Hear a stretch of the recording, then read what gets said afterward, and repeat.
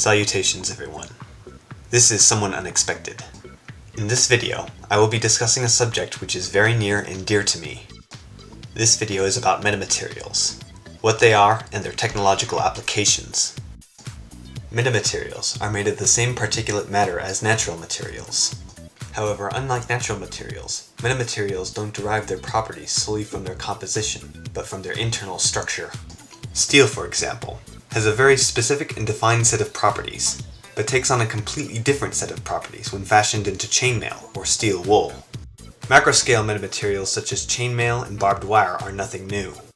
But with advances in photolithography and modern manufacturing technology, we are able to engineer microscale metamaterials that take on a world of new and exciting optical properties that were never before imagined possible, like negative index of refraction, supermagnification, and omnidirectional light collection, among other properties. Transparent materials such as glass are used to bend light because they have a higher index of refraction than air. What determines a material's index of refraction for a given frequency of light is its electric permittivity and magnetic permeability, which can be described by Maxwell's equations. Electric permittivity refers to the density of charge carriers and their mobility within a material, while magnetic permeability is the material's ability to be magnetized. Natural materials such as glass and water always bend light towards the normal because they have a positive value for electric permittivity or magnetic permeability. Only when a material has a negative value for both permittivity and permeability will it bend light past the normal. By constructing materials made of tiny metal wires bent back on themselves, engineers have created materials with negative values for both permittivity and permeability in microwave and infrared radiation. What's special about negative index refraction? First, it allows us to bend light in any direction we want, even around an object, rendering it undetectable to radar, or visible light. Second, a lens made from such material is predicted to amplify the evanescent waves, or wavelets on light, that captures subwavelength detail, which is lost in ordinary lenses due to the diffraction limit.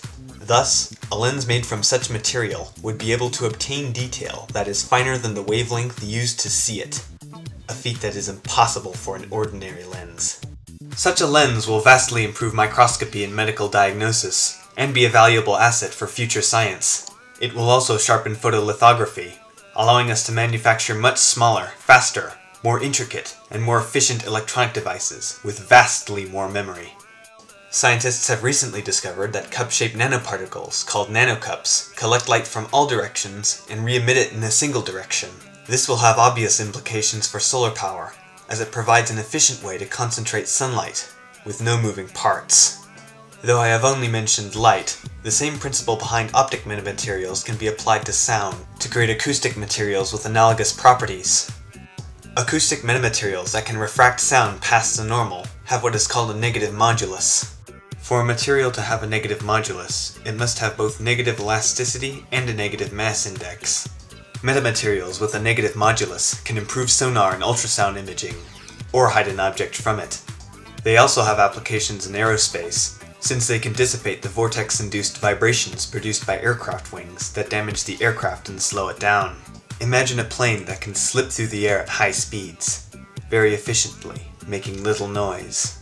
Materials with a negative modulus could also be used in armor, for they can deflect the force of a bullet around an object, turning standard body armor into a hyper-effective super shield that provides impeccable protection where it is needed. Thank you for watching this video. If you like the content, subscribe to my channel. If you didn't, well then... Science is interesting, and if you don't agree, you can fuck off.